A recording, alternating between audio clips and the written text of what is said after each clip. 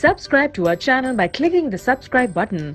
Click the bell button and enjoy the latest uploads from our channel.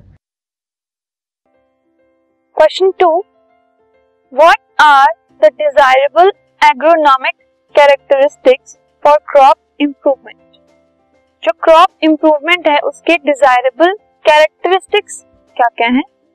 So fodder crop जो होती है उनके जो desirable characteristics है जिससे कि क्रॉप जो है वो अच्छी होती है, क्रॉप जो है इम्प्रूव आती है, वो है टॉलनेस एंड प्रोफ्यूज ब्रांचिंग। जो फॉडर क्रॉप्स हैं वो जितने ज्यादा बड़े होंगे, जितने ज्यादा टॉल होंगे और उनमें जितनी ज्यादा ब्रांचिंग होगी उतने ज्यादा वो इम्प्रूव्ड होंगे। और ऐसे जो सीरियल क्रॉप्स होते हैं उनकी जो कैरेक्टरिस्टिक्स होते हैं वो है ड्वार्फनेस।